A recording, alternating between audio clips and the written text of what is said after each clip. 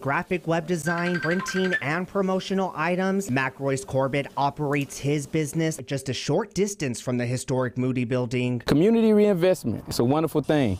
I'm looking forward to seeing the wonderful changes it's going to bring to our community. Alice Street has been home to Corbett's business since the late 90s, and he believes revitalizing this old building into something new is long overdue. It's all about maintaining and keeping our history, keeping the look and feel, but at the same time advancing and improving on that. He believes once people start seeing the building come back to life, it will inspire others to take an interest. I'm actually interested in seeing more revitalization in this area and improving not only on the businesses but as well as the homes in this area. That interest is why he has made his own investment, buying a property just a few lots from his business in hopes to bring more resources to an often overlooked part of town. We believe partnering with the city, our other municipalities, our surrounding counties is the best way to get things done the most economically and in the best manner. Built in 1913 as a hospital, the Moody Building has a special meaning to many people here in the Wiregrass,